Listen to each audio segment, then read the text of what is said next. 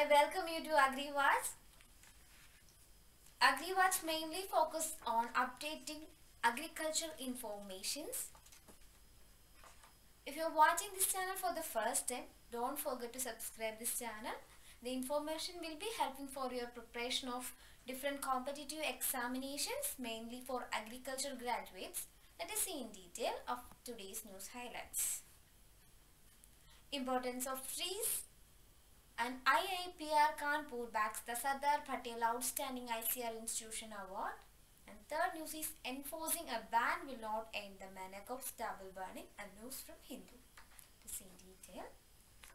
As we know, International Day of Forests is observed on March 21st.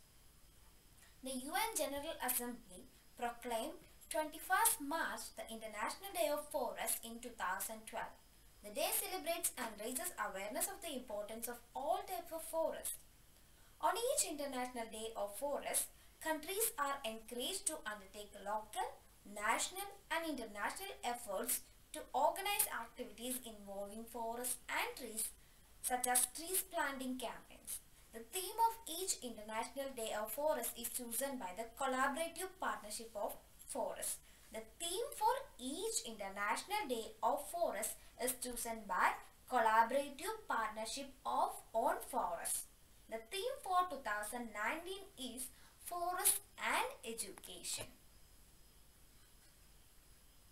And the next news is IIPR Kanpur, that is the Indian Institute of Pulse Research Kanpur, backs the Sardar Patel Outstanding ICR Institution Award.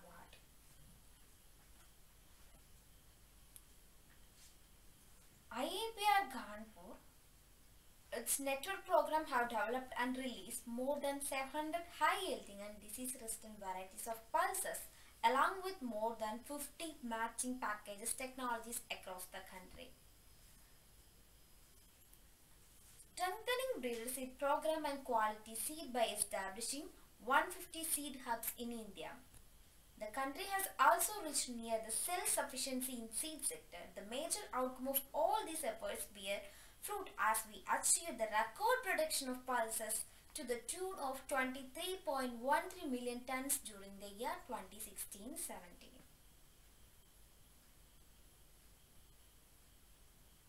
And the next news is enforcing a ban will not end the maniac of stubble burning, says researcher.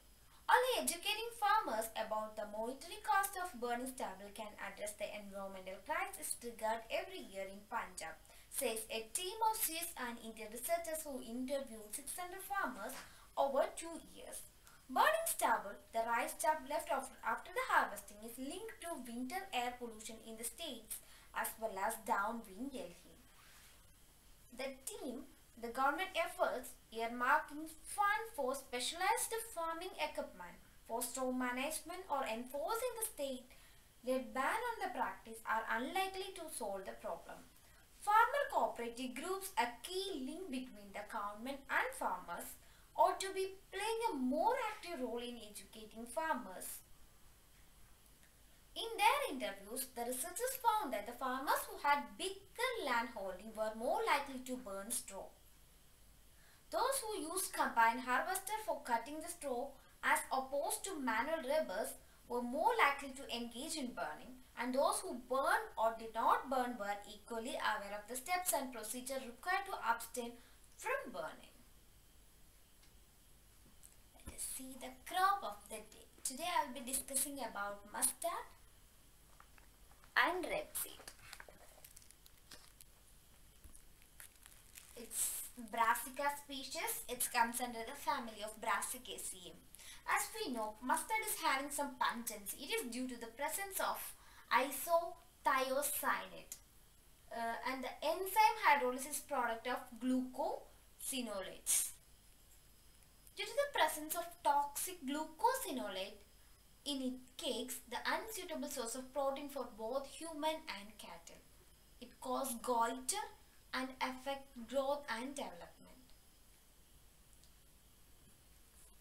It is a rabi crop, and the varieties of mustard and rapeseed are first rapeseed brown sarsen, that is Brassica campestis var sarsen. And the variety is Pusa Kalyani. Brown sarsen's variety is Pusa Kalyani.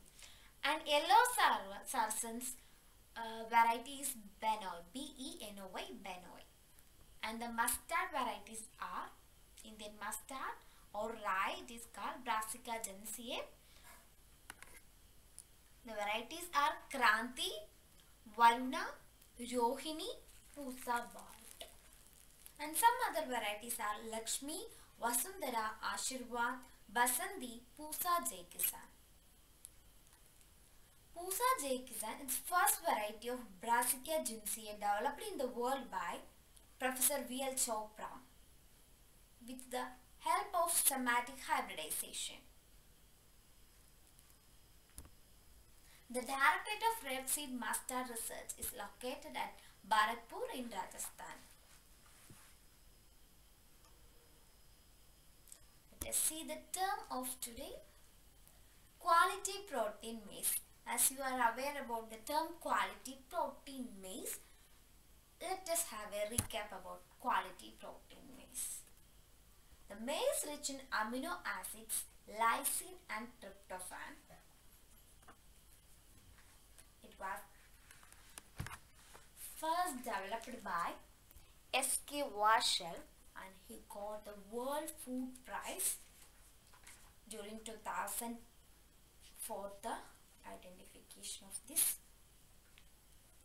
quality protein maize research.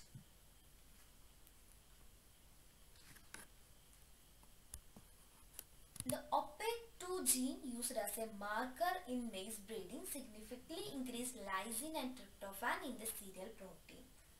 Shaktiman 1, Shaktiman 2 and HQPM, that is high quality protein maize 1 are the quality protein maize varieties.